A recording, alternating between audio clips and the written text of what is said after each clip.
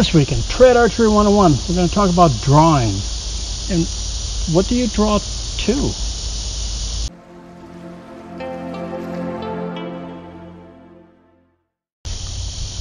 Hey everybody, welcome to Trad Archery 101. Greg here. All right, drawing. Look, we all know how to draw. We all think we know how to draw.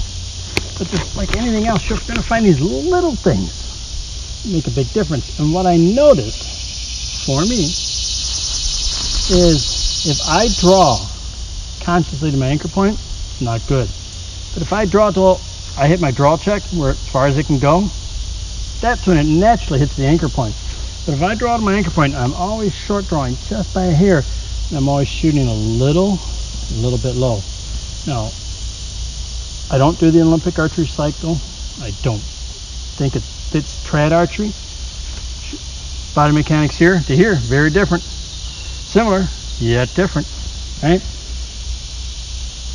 But if you watch them, you'll see the same thing. They don't draw to their anchor here. They draw here, either bring it up or something like that. But they don't draw to anchor. So if your anchor's your mouth, you don't sit there and consciously say, oh, gotta put my finger in the corner of my mouth. No, what you do is you draw, and when you hit that full rotation, maximum part of movement, that's where it should be.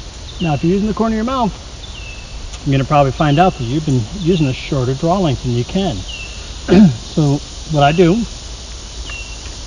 hopefully I don't shoot anybody, but since I'm out here by myself, odds are pretty slim.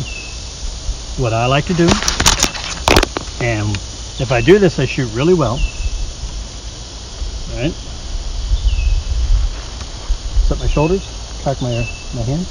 Now I'm going to roll my shoulder back, and I'm going to draw as far as I can until I get to my skeletal alignment or maximum draw. Where my scapula hits and I can't go anymore, then my hand takes over. So my elbow can't go anymore before breaking the plane. So I'm here, scapula, hand. And I can hold it all day, skeletal alignment. But now watch if I try to draw to my point. I get a totally different feel.